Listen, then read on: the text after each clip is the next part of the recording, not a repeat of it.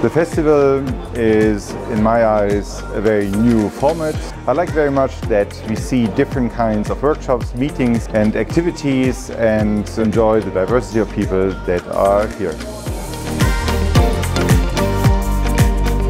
I really love the institutions and the people involved, and for me it's a great opportunity to meet people again that think about the very same topics that I do, about how we can open up research for society.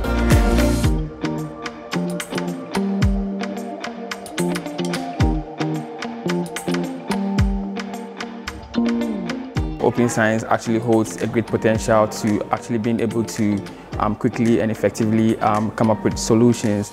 I'm absolutely sure that this festival will have good result for scientists, for community and also for library.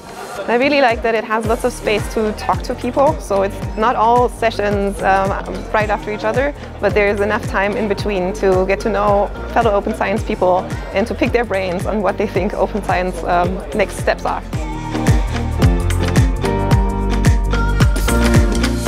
I'm really happy to be here because this Open Science Festival gives us the chance to display what we developed and the process and how it works, and I'm really happy to get feedback from the community here. We think that the future of science in general is will not be divided between open and closed science, and that everybody, especially future researchers and students, grow up in a system that doesn't even show them another perspective anymore. And I think that's exactly why we're here. We're trying to connect with the community and also kind of take up the spirit which is distributed here in the Open Science community and this Open Science Festival. So great to be here, and we're having a great time. I like the atmosphere because everyone is enthusiastic about science and openness, and that's what's needed for science, I think.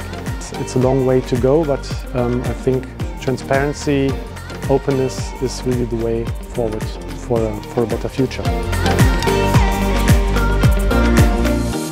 I wish this festival would be a milestone in the open science movement, because we think that open science is the future, and we are so delighted to have all these fantastic people here talking about open science all the day and spreading the idea of open science and showing it to the world. And I would like to thank all the people who helped to make that happen. Thank you.